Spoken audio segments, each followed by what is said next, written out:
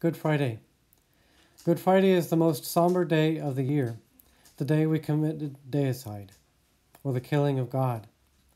It is a good day to practice as much silence as we can for our state in life. Instead of using the internet, follow the events of Jesus' passion by remembering what happened at each moment of the day, especially his death at 3 o'clock in the afternoon. This is also the start of the Divine Mercy Novena. Each day we pray for a different intention.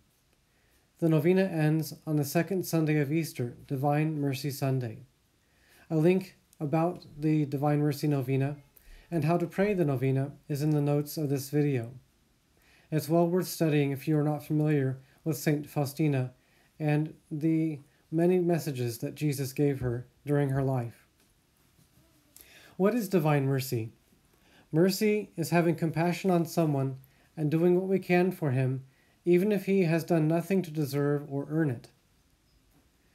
God's mercy is a vast ocean compared to us and all of our sins. Our greatest sins are mere drops of water.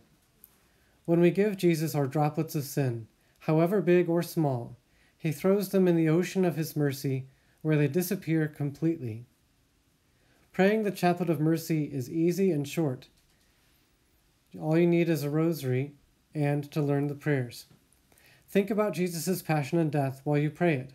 It takes 5 minutes, and you can look at the link to see how to pray it online. It is also a very good day to pray the Stations of the Cross.